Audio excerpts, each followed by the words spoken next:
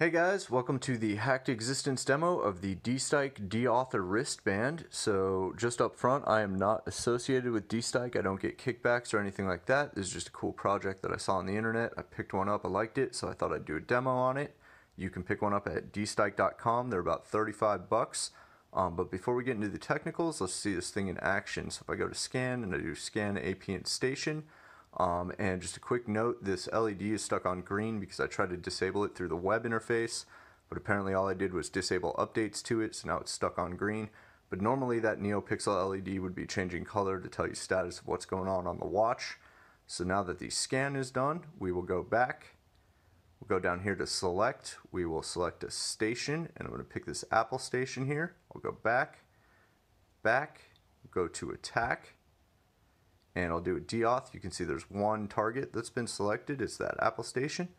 So we'll click start, and what you'll see is this Wi-Fi will get deauthed, reconnect, and deauth. You'll see it happen 3 times there quickly, and then it just stops trying to reconnect, just reverts back to LTE. That's an iPhone thing.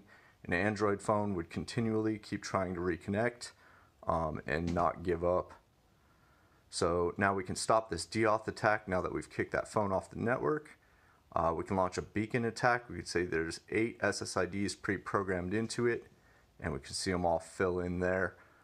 So that Rickroll comes pre-programmed. You can modify all these SSIDs over the serial connection or through the web interface, but this is how it comes out of the box. So let's go ahead and stop that beacon attack. Another nice feature is that it comes with a packet monitor, so you can change the channel by using these up and down arrows here. So you can see on channel 12 there's nothing going on, 11 seems to have some traffic on it. It'll tell you how many packets per second along with a nice little graph of them. There's also a clock here, so something to note is that if you take this apart and look inside, the battery power is actually a small tiny little LiPo battery similar to what you put in a very small quadcopter. And there's a power switch here. Every time you turn this watch off and back on, the time resets because there's no persistence of power. So you have to set the clock every time you turn the watch on, which is totally worth it for a watch that can deauth things. The last feature is an LED, so it's got a little flashlight built in there, which is pretty cool. There's also an antenna port here. It came with 2 little external antennas, so you can plug in some external antennas if you want some more range. It's got a reset button here that restarts, typical Arduino fashion. The power switch, an up, down, and push button, and then 2 little push buttons over here. It charges through a standard Android plug, and you can use the Arduino serial monitor to interface with it over serial via the USB. It also has a buzzer here, but I haven't figured out how to get that thing working yet. Alright, so one of the things I want to quickly address is the limitations of the ESP8266 chipset. So basically this is a system on chip with a Wi-Fi radio. It's the predecessor to the more popular ESP32. And basically the limitation here is that the 8266 can only support 2.4 gigahertz, which means you're not going to be able to deauth any 5 gigahertz clients. You're not even going to be able to see them.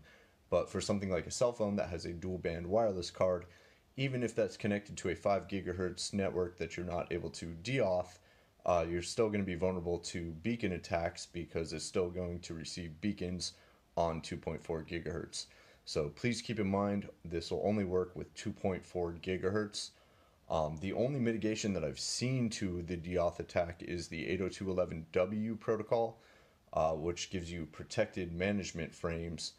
Basically all that does is authenticates management frames like deauthentication frames between a client and the access point after a trust relationship has been established. But in reality it's very rare to see 802.11w actually implemented.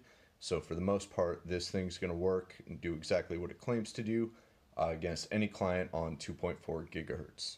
Alright, so in addition to being able to interact with the watch through the hardware on the watch itself, the watch also throws up an access point called pwned with a default password of Deauther. You can change all that in the settings, but once you've connected to that access point, you can navigate to 192.168.4.1, and we'll click through the captive portal here, and now we can see the scan interface where we will see the results of the scans that are going on. You can go to SSIDs and configure your SSIDs for the beacon attack. On the attacks page, we can actually launch all the different attacks and read an explanation of what the attacks do. So this is super useful if you're trying to be incognito. You can leave the watch stuck on the clock and launch the attacks on the watch from your phone, which is pretty neat. The settings page has quite an extensive list of settings you can modify. So good stuff there. The info page has a bunch of info about the developers and the GitHub.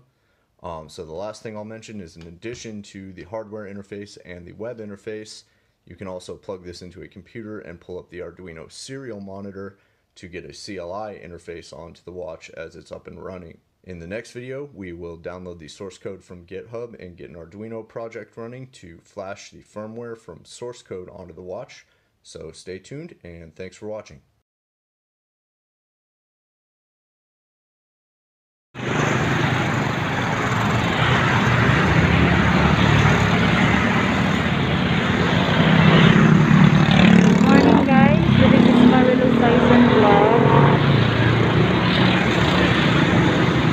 We are here now at the bridge, or bridge of water city.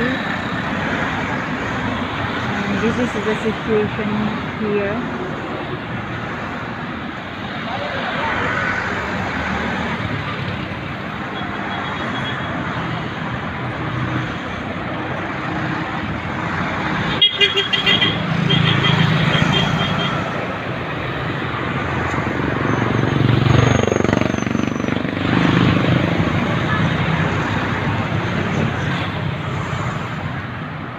As you can see, our traffic here is moderate.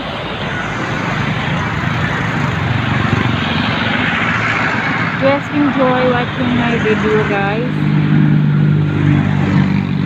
And please don't forget to subscribe my channel, which is Marilu Saison Vlog.